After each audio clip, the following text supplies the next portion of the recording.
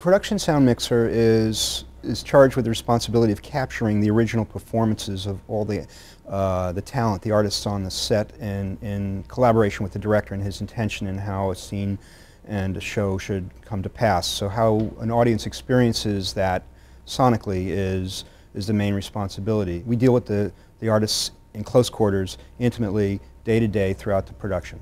And our charge is to capture those performances in a way that they survive to be in the end film. A lot of my job on location involves problem solving, because the parameters of the shooting are set up by the camera people, and then I have to figure a way to get a good recording working within those strictures. So I mean, it sounds straightforward, but in fact there's a lot of ways to imagine a scene working sound-wise, and some directors are very sound savvy and very aware of it and have very strong notions of what they would like. I attribute a relationship to the drummer in the band because I think of what we do as essentially like sidemen, musicians, each with an intense passion for a particular instrument, which comes into full bloom as we play with other musicians in the orchestra. In the drummer, we're kind of invisible until we stop.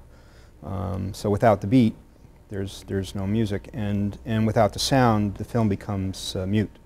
Generally speaking, on a film set, there's 100, 150 people, and they're all working pretty much with the interest of what things look like. Whatever their function is, it's around trying to make the picture at some level, except for the 2 or 3 of us who are doing the sound. So everyone is thinking about what it looks like, and there's only a couple of you sort of on the side saying, actually, we're... In Les Mis, obviously this was a musical, so most of the sound had sort of musical content, be it the live singing from on set or everything else that went with it. It's basically just a question of getting all that sound together and getting it all ready to be mixed. That's the process. Sound re-recording is where we're blending the soundtrack of the movie together. So we come on when the film has been shot, the film's been edited, and the last part is to put the soundtrack together. So I'm usually working with all the production tracks that are recorded on the set, along with any loop tracks that are done to replace sounds that the actors need to be replaced. Sometimes there's if you're doing a period film and an aircraft goes by, obviously they have to re-record their dialogue, things like that. And then performance takes sometimes are redone. Then I take all of those elements and adjust them, take out some noise, ambient noise, and clean up a lot of the dialogue, make it so you can actually hear it, so you're not chasing your remote at home all the time, and then hopefully.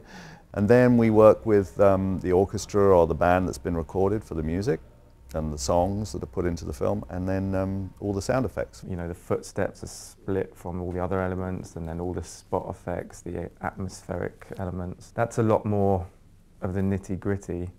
And then during the final mix, when the director and more of the kind of creative other departments come in, then we're making slightly broader decisions about the overall sound for the movie and introducing the music, and I guess that's where the fun starts.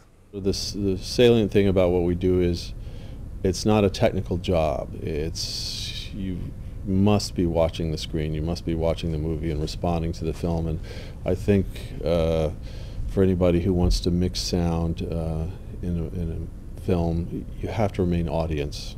You have to always be thinking of yourself as an audience member and how other people view the film, and mix it accordingly. There's a grand evolution that's happened in terms of our tools, both for camera and sound, over the last few decades. And that's very important, and you need to know them with great intensity, but don't let them drive what you're doing, only inform what you're doing. You need to be driven more by the filmmaking. Where are we going? What is this actor like? What is the character that the actor's creating like?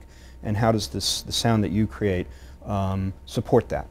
There's a great phrase that says music can't save a bad film, but it can absolutely lift a great one to another dimension of wonder. I think the craft of music is a very, very delicate craft, particularly nowadays. I think music can get in the way and hinder as much as it can help, and I think it's it needs to be taken very, very delicately, and it needs to be carefully understood. My advice to people generally when they ask me my opinion is to try and find a young upcoming filmmaker that's really got an interesting project. You're going to have to get in there, you're going to have to work for nothing, you're going to have to throw yourself in, but you're going to potentially learn together in a sense and grow, and if that director or writer happens to hit on something that takes off, you know, with a bit of luck you go along for the ride. Learning some type of music in some way, even if you don't play, you know, if you just really listen and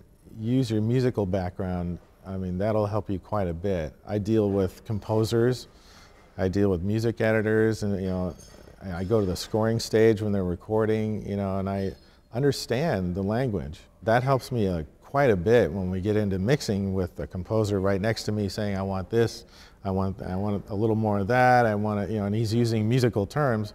I understand what he's talking about. I strongly urge that you become knowledgeable as a filmmaker, become literate as a filmmaker. Go listen to movies and don't have some preset notion that it's got to be natural. You know, I've done a movie with Robert Altman who hated naturalism in the sound because it was informational about the content. And you can't have some negative feeling about that. You have to embrace that and fall in love with that. There are many great films that had all post-sync sound that have come from Eastern Europe and Italy and other places.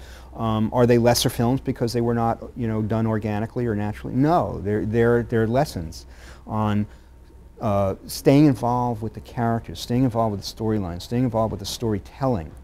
And as long as you can do that and support your character's existence inside the illusion of the film, the rest of what you do will fall into place.